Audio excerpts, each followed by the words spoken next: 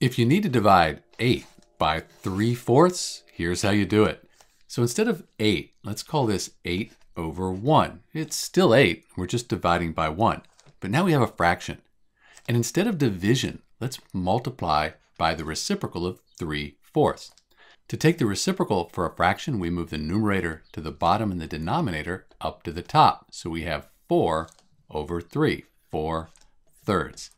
Now, when we're multiplying fractions, what we do is we multiply the numerators and then the denominators. So 8 times 4, that's 32. And 1 times 3, that's 3. We end up with 8 divided by 3/4. That equals 32 over 3. And we can't reduce this any further. It is an improper fraction, though, because 32 is larger than 3.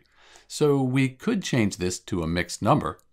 3 times 10 gives us 30 with 2 left over. So we could call this 10 2/3.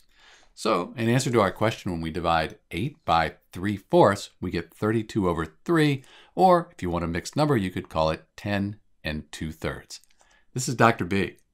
Thanks for watching.